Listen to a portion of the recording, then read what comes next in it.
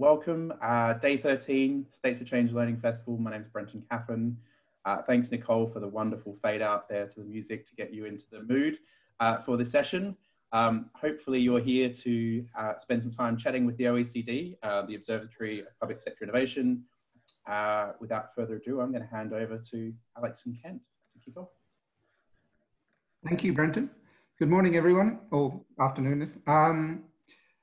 So today we're trying something a little bit different, and that's about looking at how the crisis can help us see things we may not have noticed before, how a crisis can give us vision to see invisible gaps. Just quickly, the Observatory of Public Sector Innovation, we're part of the Public Governance Directorate at the OECD, and we focus on helping governments take a more consistent and deliberate approach to their public sector innovation efforts. So how does a crisis help us see invisible gaps? Kent, if you could slide. Well, a crisis can help us notice because extremes are more obvious than the usual. When there are extremes, things stick out and they stand out in ways that otherwise they might just fade into the background, and we may just see them as going on as usual. They can do it in three ways, I think. A crisis can accelerate trends and activity, drawing attention to what might otherwise have gone on more incrementally. For instance, I think while it was perfectly obvious that governments were experiencing digital transformation, the speed at which digital transformation has occurred over the past 3 months has been quite exceptional. And it's drawn attention to all sorts of things, I think, around well, the makeup of offices. What we have one case we've seen where Canada, the Department of Transport, the Ministry of Transport there has said, well, we think the default going forward will be to work from home. It's raised questions about, you know, how do you manage work-life balance when your work is in your home all the time? A crisis can also exaggerate things. It can make us think about the implications that we might have otherwise have ignored. I think there we can see, for instance, things such as the need for real-time information and statistics. We have a couple of cases we've seen where statistics agencies have been experimenting to get real-time information because the regular quarterly or monthly reporting on the economy or other things just hasn't been fast enough. The need for real-time information has been exaggerated, and it's pushed us to think, well, in ways about what does that really look like? What does that mean for how we work now? And a crisis can illuminate things in new ways, showing us things that have been hidden or unexamined. Again, we all know about the digital divide, but I think this crisis has helped highlight that in new ways. It's shown new elements of that. A number of countries have dedicated efforts to helping disadvantaged students with the digital divide, but that's not been enough necessarily to overcome the disadvantages of distance education for children. So in these sorts of ways, we think a crisis can help us notice. But today's session is a bit of an experiment, and we're going to work with you to explore this a bit more. And we'll see what you think. So we're going to start with getting a very quick sense of who's in the room and some of everyone's different perspectives on what they're seeing in a crisis. So I'll invite you to either open a new browser or open your phone and follow the link that's on the screen right now, which is www.wooclap.com/crisisvision, which is a platform that seems to work really well, even if we all find the name really silly and don't like saying it out loud. So I'll give people a moment to do that. And I can also put that in the Zoom chat if that works.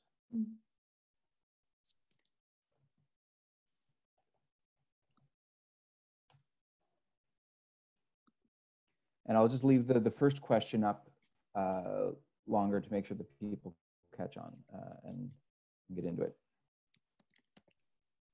So starting with, which sector do you work in?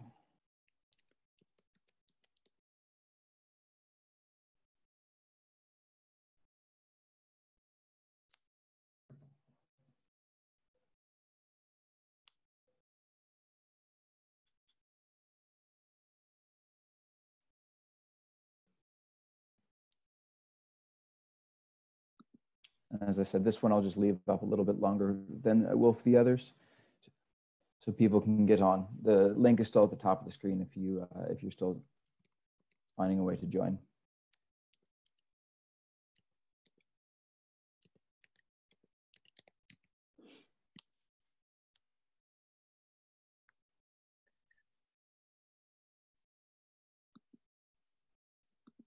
All right, so we have, unsurprisingly, not-for-profit and social and government are the bulk, with a few people representing from private and media journalism. And now we're going to swap to where you're located. You can just click the map and we'll start to see everyone's locations pop up. I see we have some people from Australia and New Zealand from the Zoom chat. Lazy North Americans are not joining us at this hour of the day. I'm Canadian, so I can say that. And we still have a few people joining the app, so. And it looks like India is represented as well.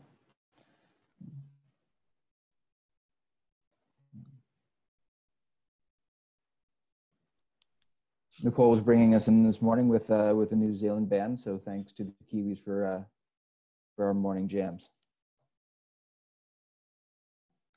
Okay, and next we're going to start getting into the content of how people are feeling about the situation that we're in. So without swearing, what is a word, a metaphor, a framing for 2020 that you think captures the zeitgeist and the paradigm that you're seeing right now?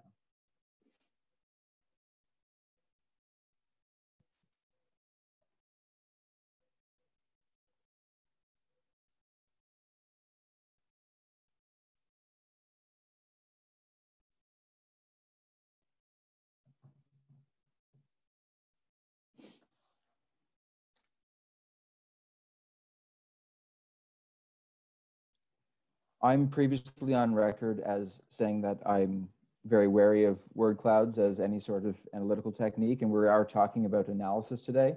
So, but in terms of getting a quick sense of what people are thinking, I think it's a good one.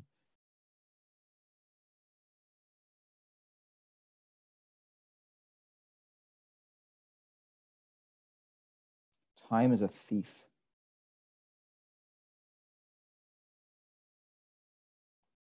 How are we only in June? I think my favorite set of jokes is how the writers for this season of Earth are just really jumping the shark and doing way too much too quickly. The plot's all over the place. Dystopia, shift, hopes, circles. Perspective, I like. And I think wow sums it up pretty nicely. 2020 is a write-off. And thank you for following my no swearing request. Okay, moving on to the next one. Which of these statements matches your perspective most closely? COVID-19 is a massive discontinuity and we're headed towards substantial change. In hindsight, this will seem like a relatively minor shock when we put it in the rearview mirror in 5 years. Somewhere in between, or actually none of these statements resonate with me.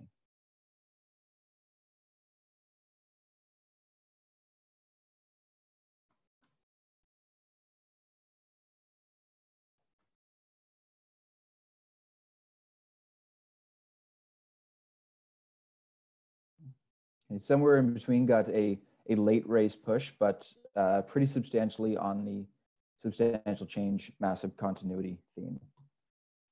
And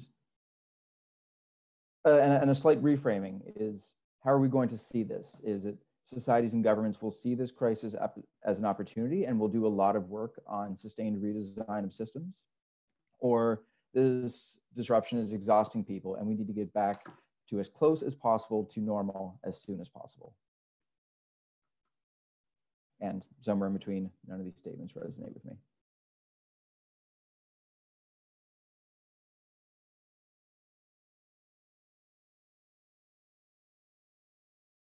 These are pretty straw-manny. So I always, as an economist, I take the, well, on one hand, on the other hand, it depends answer to every question. So I'm not shocked that there are people going with the somewhere in between.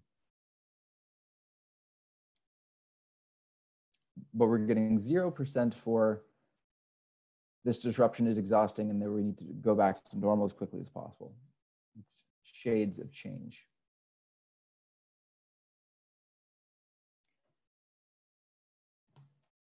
And so on to the final question. The policy issue that we should focus on changing through and after COVID.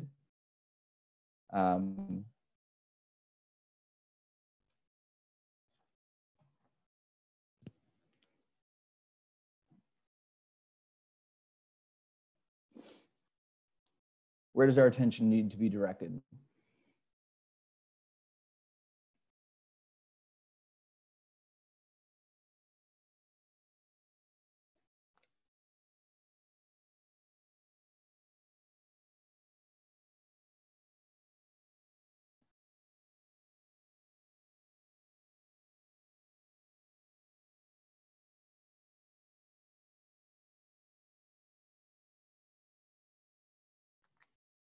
I'm sorry that you had to see some of our joking tests earlier.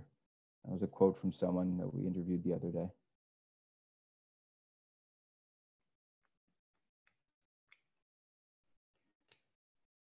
So mental health, public good, participatory, equality, social planning, welfare state, social inclusion, social fabric. And because it's larger, a few people have written climate change in a few different forms. Alex and I have also spent a lot of time on the how governance needs to change question. So thank you all for your answers on that. And so I think that gives us a bit of a sense of what people are thinking about, the range of perspectives that we have in the room. But generally a pretty consistent sense that everyone is seeing the world that we're in as a fairly substantial discontinuity. So I'm going to return to the deck and pass it back to Alex. Over the past few months, the Observatory has been observing, and we created an innovative responses tracker to collect examples from governments around the world of the ways they'd responded to the crisis, ranging from big things to economic packages and so on, to really quite small things about shifting to telework or helping people shift to lockdown or confinement times. Ken, did you bring up the slide? Sorry. Apologies. So we've now got over 400 responses, mostly government, some private sector and public sector, private sector and the community sector. And there are some gaps, but we think we're starting to get a good feel for some of the patterns and trends in ways that governments have responded. And I'll let Ken talk about those.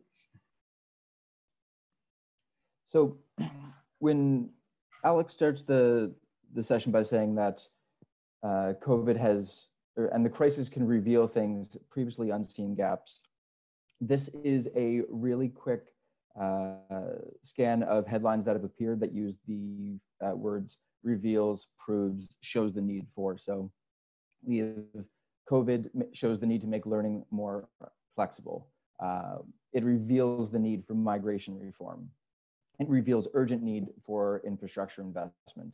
And you can go on and on. You could find one of these covering essentially every theme on the face of the earth. And in some cases, this is very true.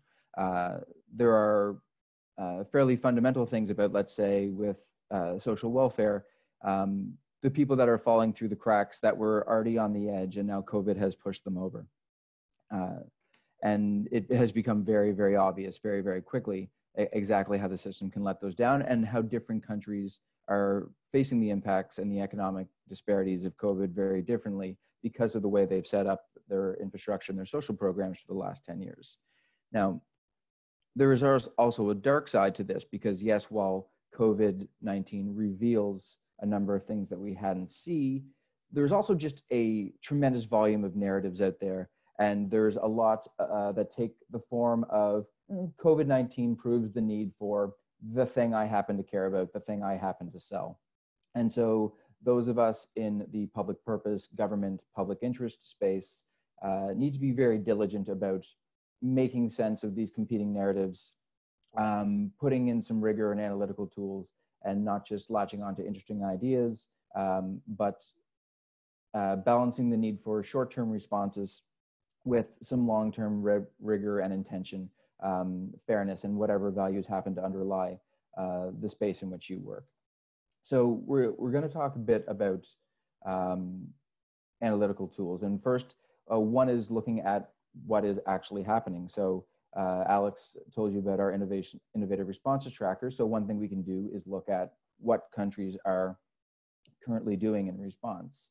So of the 400 responses, Alex has categorized them into 9 general buckets: infection control and tracking measures and interesting ways of doing that, service delivery in a crisis, moving resources around to places that need them most, adaptive responses by legislatures, structural responses, communications, open calls, social solidarity, and we go on. And so if we take a sample of 100 of the innovative responses that we've seen, we see a pretty substantial cluster in the control and tracking, which makes sense because those are the innovative responses that are most directly related to COVID. A lot of interesting and very rapidly produced ways of providing information and communications out. And some of these are almost crowdsourced-like platforms, but many are just spinning up a website and data streams very quickly. Changing how service is delivered, moving to digital first, digital courts, for instance. And then we have a number around, let's say, government stepping into the space to provide platforms for social solidarity. If people want to match to help each other get groceries, things like that. But you can see the bulk of it's on the control tracking. The one I will notice is the structural shifts on the far side. In this case, that looks bigger than it probably is because it refers, included in that is any temporary social program, emergency employment benefits, things like that, which are probably temporary and are already using the levers that governments already have to act. Whereas which of these turns into an actual change in the way programs are structured in the long term, it probably overrepresents that because I don't think we're seeing much of that quite yet. And that's kind of the question that we're going to get into today. The other thing we can look at is, say, what policy levers are people using? So of those 100 responses that we analyzed, there are 4 different broad categories from your public administration 101 university classes. So government can use nodality, i.e. its place in the system and its ability to communicate. Its authority, which is the ability to make laws, regulations, policies, and compel people to do things. They can use their treasure and spend public money, and they can use their organization. And probably the best example of this in the COVID context is national statistics organizations that already have tremendous amounts of data holdings and expertise, being able to quickly produce the most reliable data models for others to analyze. So clearly what you can see here is when we have a lot of people saying, oh, we're doing something really innovative, most of them are using the existing structures of government in new ways, or it's about communication and moving information around. Very few of them so far are government making decisions about how people will act differently in ways that we did not predict. And I think most people can think about social distancing rules and bylaws and fines that have come into place in a lot of countries. And so yes, that does exist, but no one submitted that as an innovative response. So it is also the context of the question that we asked that drives it. And very few are interesting ways of government spending new money that have been, which are partially because it's a lot easier to spin up a website than it is to start making regulations or spending public money. So we see clusters in nodality and organization. And that's one very quick sort of analysis that we can do. And there are a number of ways we can do this to put these narratives in context. So we can look at history, what language we use, what precedents we've seen in the past, how this fits into a longer picture. We can look at trends and patterns, which is what we just did with the Innovative Response Tracker and a lot of the work that we do at the Observatory. We can prototype and test something, put it into the system and see how the system reacts and evaluate it. We can do collaborative sense making, whether that is as groups of stakeholders or public participation and citizen engagement exercises to bring new perspectives into something. Because I think if we were to go back to that slide of COVID-19 reveals the need for X, if you asked 100 people with different perspectives whether they thought that was where the priority was, you would get somewhere near 100 different answers. And then you can do more traditional forms of research and study. So we think it's pretty important that we don't just talk to people for an hour. Even an hour is reasonably short for a session in a conference, but especially over Zoom, we think some interactivity and some hands-on is a much better way to do things. So we are going to do a bit of a quick exercise. So Nicole is going to break Alex and I respectively and all of you into 2 breakout rooms. And then Alex and I will each share a link in those 2 chats and we'll give you a bit more instructions. But essentially what we're going to do is take a problem that's emerging and dissect it a little bit using a lightweight analytical tool. But the question that we need, so I need everyone to get really involved in the chat, is what's a problem that we think will resonate for all of us, that we have seen more clearly because of this crisis, that we would like to spend a few minutes talking about. So if people can chime in at the chat, and we'll see if a pattern emerges really quickly. In the word cloud that we had in the polling at the start, we were seeing things like mental health, climate, social inclusion, social planning. Alex and I have a back pocket one that we will force upon you if you do not become loud and ambitious. So I will leave 30 seconds of awkward silence for people to chime in the chat, something they think would be an interesting problem for us to talk about.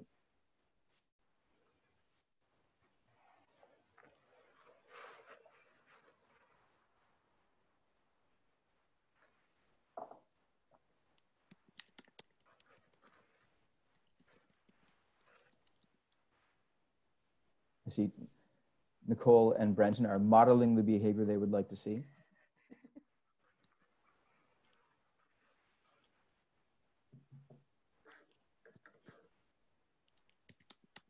And if you see one come through that you really feel strongly, but you could also +1 it or say, I agree with that. So we've seen inequality, social housing, food security, learning in a crisis, factionalism, insecure living conditions, data-driven decision-making, uncoupling economy from well-being. And I really like that one, Caroline, nice to see you. In-person interaction, create and holding the spaces for citizens to influence policymaking, learning, and well-being.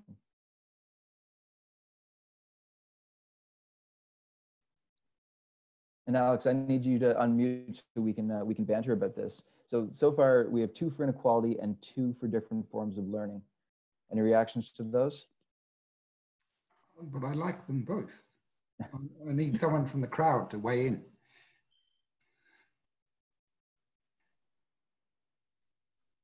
I think both are good questions that can be applied across different contexts for our multinational crowd.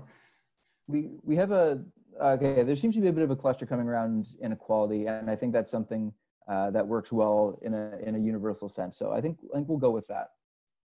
So Nicole, if you can kick us all into our breakout rooms, Alex and I will see everyone there in just one moment, and we will keep chatting. Great. So we're going to use a tool called Fun Retro, and I'm going to put a link in the chat. It doesn't require an account, which is why we chose it. And so I just put a link in the chat, and that's where we'll go, and I'll share my screen so you can also follow along. But to add anything, you'll have to jump on. Although if you for some reason can't get on this platform, you could also add in the chat and I can add something for you. So all you do is you press this plus button here and you type a problem element. And then we're not just going to make a gigantic list of problem elements. We're going to make this slightly more complicated, but we'll do that slowly over time. So basically what we're going to be doing for about 4 minutes is having everyone in the room list what they think the different problem elements are of the idea of inequality as they've seen it emerge more clearly during the pandemic. What are the things that what are the different parts of it in terms of its housing security, its employment insurance, basically breaking it down into somewhat more constituent parts.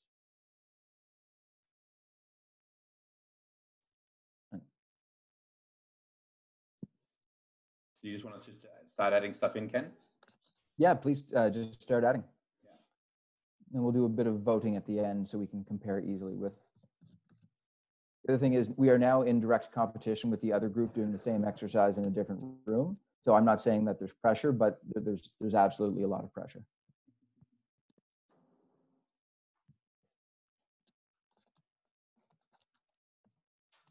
And I'll remove my.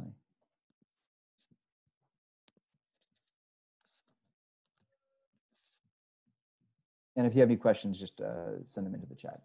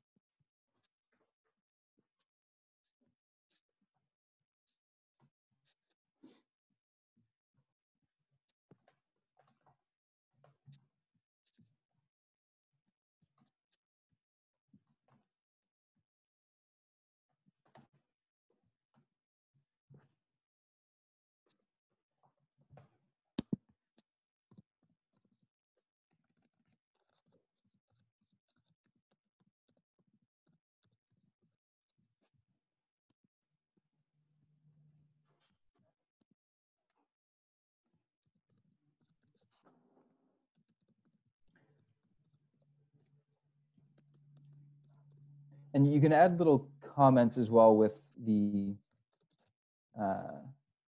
actually, no, I think it's just voting. No, you can comment. Yeah, you can click on the speech bubble and comment. And I might ask the person who wrote engaging the disengaged to expand slightly on that and what they mean. I want to make sure that we can vote on it. So we're getting tons and tons here. And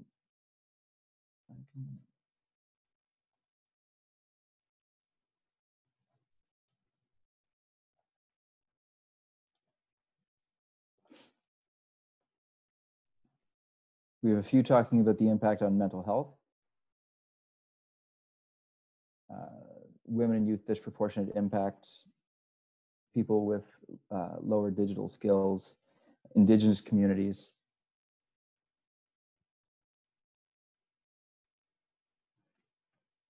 Increase in family violence, especially in lockdown circumstances.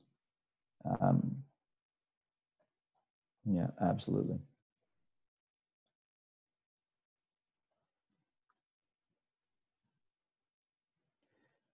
And so I think that gets us a solid starting point of elements of this. So as I said, we're going to make this more complicated as we go, but I'll only give you exactly what you need at any given moment. So at this point, we're going to go a layer further, and we're going to turn from the immediate features that we see, and we're going to start looking at root causes. So I've added a new column, and I'll ask you to start looking over there and adding. What are the things that, for each of those elements on the left side that you feel strongly about? What are the things that cause them? What is behind that?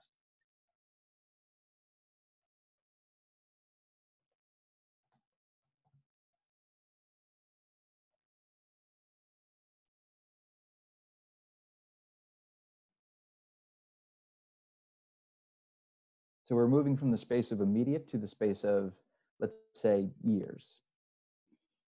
Although many of the things on the left side are quite permanent, so it's possible that some of them fit in as well.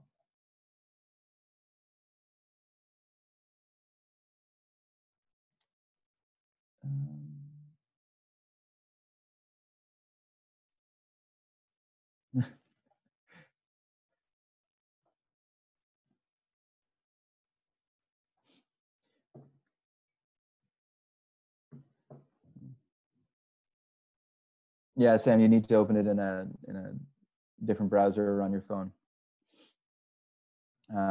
Yeah, no, I totally have it open in my other screen. Yeah. It's just, you know, absolutely it's not working properly. I have been exactly there.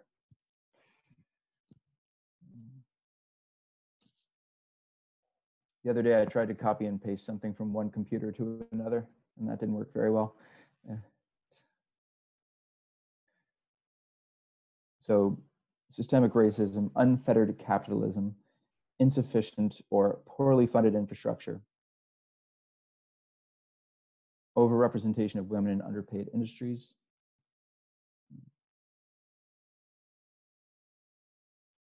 yeah, there's some really, really good stuff coming up. And I think one of the interesting things is how even with a small group of us, we're looking at starting at very different angles, but that adds to it.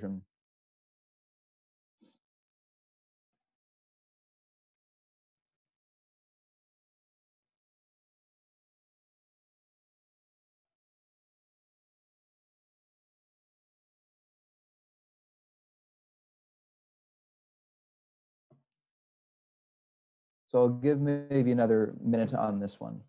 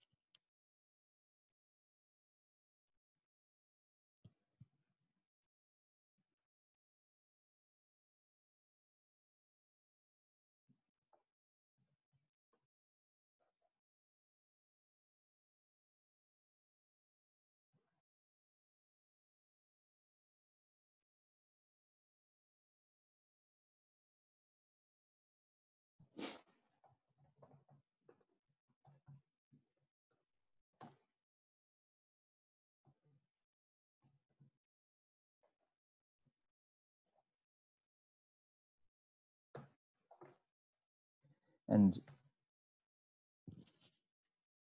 part of the danger of not showing you all the columns at the start is that it's possible you're like, oh, that might have fit better in this one, because there's some pretty substantial ones. But we're going to start getting into what I think are the two really interesting layers of analysis here. And so I'm adding a new column now, which is worldviews. And so so let's say at the top of the root causes, we have unfettered capitalism. It is both a root cause. It is also absolutely a worldview. That's probably true for systemic racism as well. So now we're getting into things that unfold over decades. And it is capitalism. I'm writing one because it's one I see as there are different cultures in the world that are more individualistic, and there's others that are very collectivist. And we see that manifesting in our economic systems. And so colonialism, neoliberalism, yes, absolutely. So this is culture, this is values, this is paradigms, it's models. So let's say I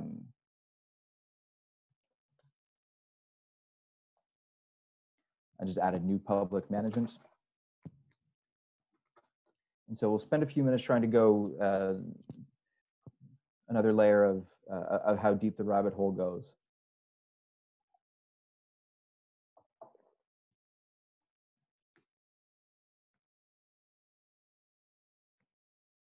And I think that's one of the interesting things that we're seeing is that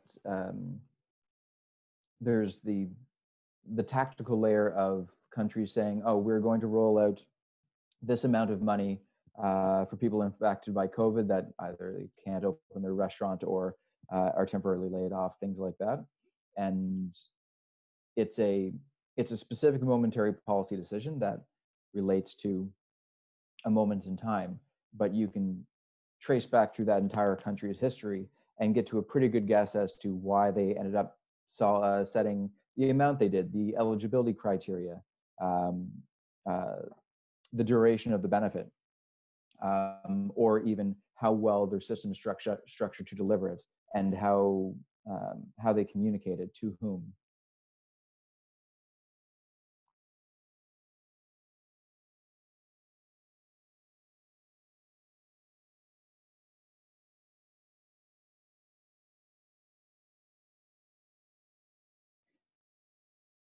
I find myself wondering whether we need to completely rethink capitalism or just fetter it in some way. We've had several references to unfettered capitalism.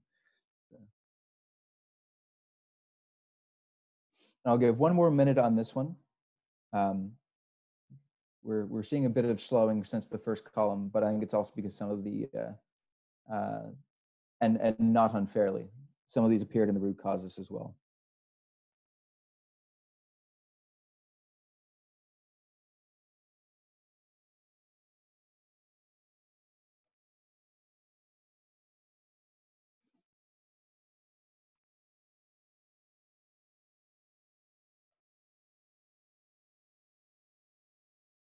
And out of curiosity, do people have the ability to unmute in the breakout rooms or just use the chat?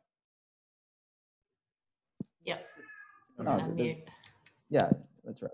There's only 7 or 8 of us, so you can absolutely feel free to unmute and editorialize in chat. I just have children and a whinging cat in the background, so I thought I'd keep myself quiet. It's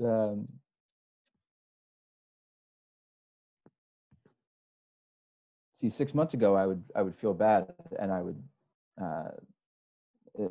would consider myself unprofessional if my dog was wandering around with their nails clicking on the floor in a Zoom meeting. But in 2020, that's where everyone's at, and it becomes great. I think the universal rule of video conferences, everyone wants to see your pets. So I've added the 4th column, which is metaphors and myths, and this can be. Sorry. Go on then. So this is our centuries to millennia space, and this is actually where we get into some of the things that we saw when we were going through the polling through WooClap earlier.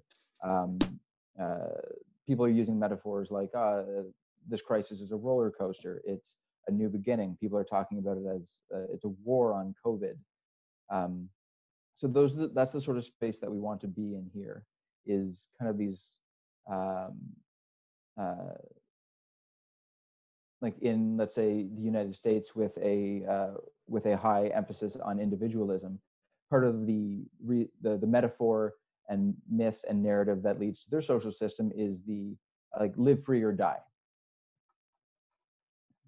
All men are created equal. Those are the sorts of things that start to appear as just kind of things ingrained in the way that we think. And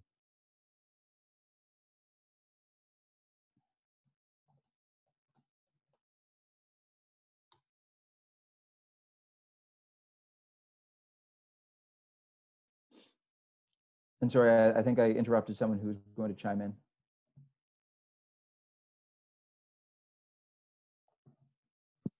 Ken, I was just going to show you my dog, that's all. My puppy. You might have to go back on the gallery view for that. There we go. Oh, there we go. Adorable. There we go. Mine is, she's sleeping on the floor behind me. Very good.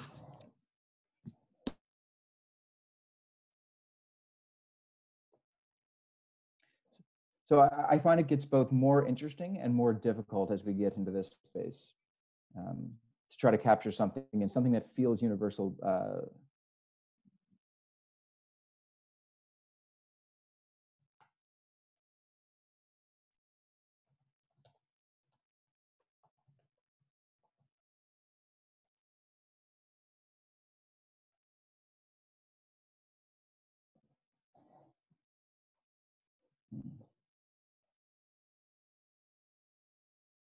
Gaia theory is a really interesting one.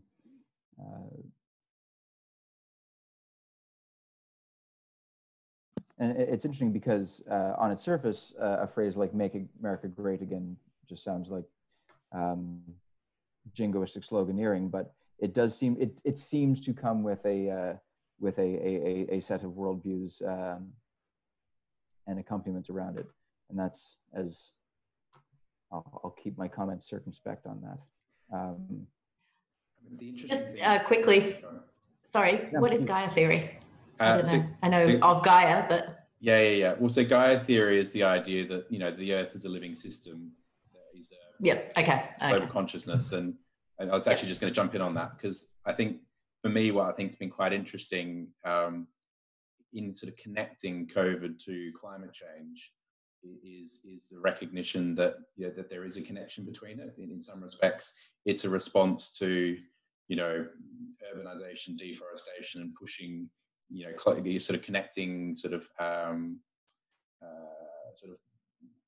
wildlife with urban life, that has actually in a way prompted this pandemic and actually previous ones as well. And so there's this idea that actually, you know, is this for a reason? Is this the planet's kind of, you know, its own antibodies kind of finding a way of sort of slowing down economic growth, which is causing its to overheat?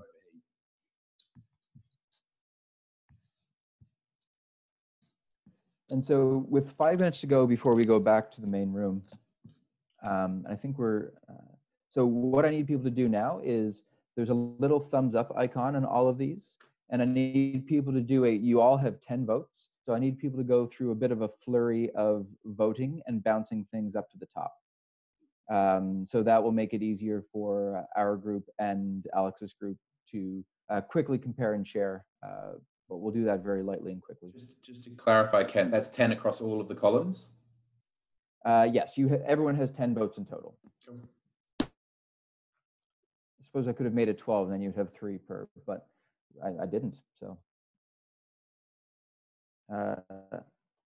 Okay, now you all have 12 votes.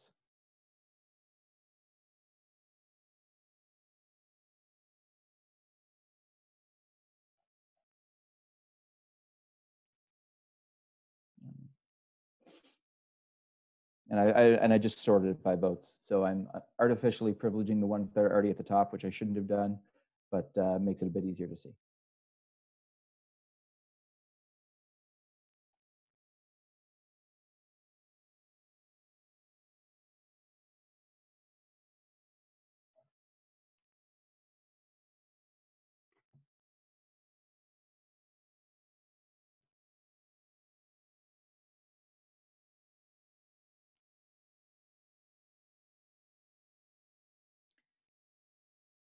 So the interesting thing is that in our metaphors and myths at the top of the list now, it is something that isn't really a root cause way of looking at the world that gets us to inequality. It's actually one of the things that would compete in that idea space.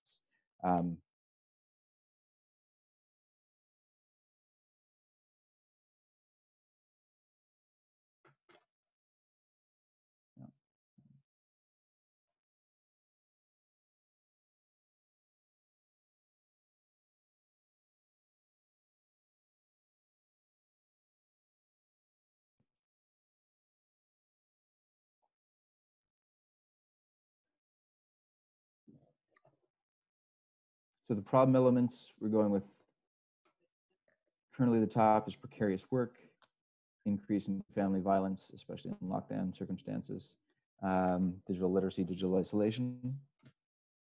And actually, a lot of the ones that are tied for number 2 are can be very much so related, including mental health. For root causes, capitalism and not involving communities in development of services, policies, etc., and systemic racism. Worldviews not recognizing indigenous worldview.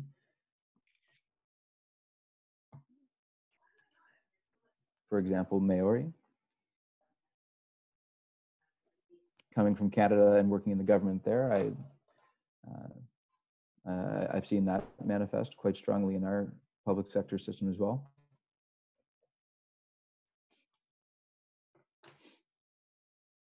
And what is the most important thing in the world is the people, the people, the people. And so I think Nicole is going to pull us all back in just one moment.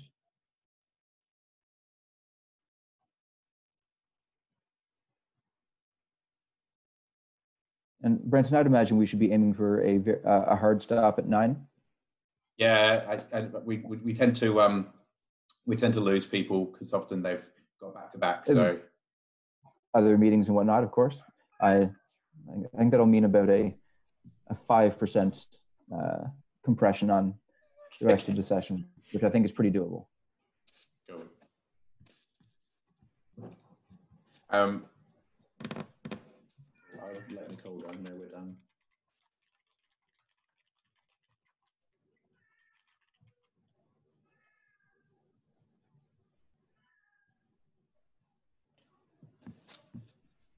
So thank you all. We'll see how we did in terms of how thoroughly we beat the other group in terms of generating ideas.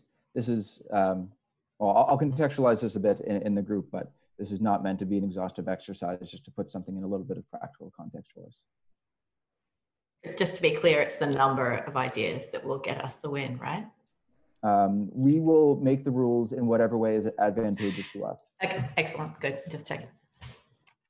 I mean, we can all jump back. Oh no, yeah, you can leave the room, or is that just me? Yeah, or does that leave the room altogether? Oh no. Meeting. Back. That's leaving meeting. We just want to speed things up. That was my cat. We can head back.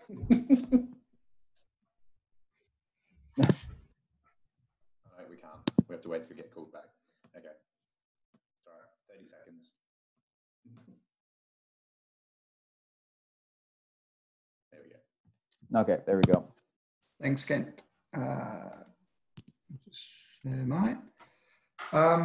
So our discussion may not have given enough time for the voting, but some of the problem elements, the economic resilience of households, lack of public space or unequal access to public space, reliance on individual resilience, unequal healthcare, community resilience, different cultural and linguistic backgrounds, insecure housing, crowded living spaces, and some of the underpinning root causes, the theatre of loss, urban planning, the design of the education system, and so on. Just scroll down so you can quickly skim. There's quite a few in this one. And then worldviews, I think, yeah, the belief that our fate is predestined, capitalism,